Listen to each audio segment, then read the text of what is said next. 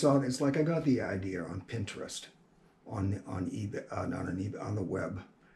And I saw some elaborate stuff and said, wait a minute, I can do stuff. I started saving tin cans, and one thing led to another.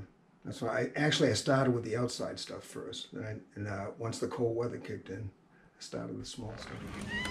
What inspires you? How do you get your ideas? Weirdness. Wicked weird. Yeah. It's like aliens, I don't know. It's like robots, cartoon characters, you know.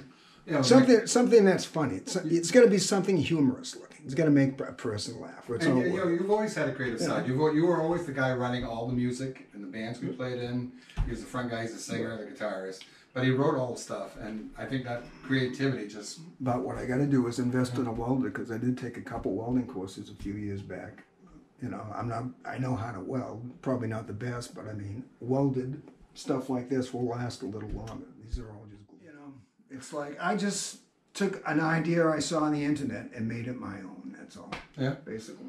Very cool. I come here and I think it's like going to Santa's Village for misfit toys.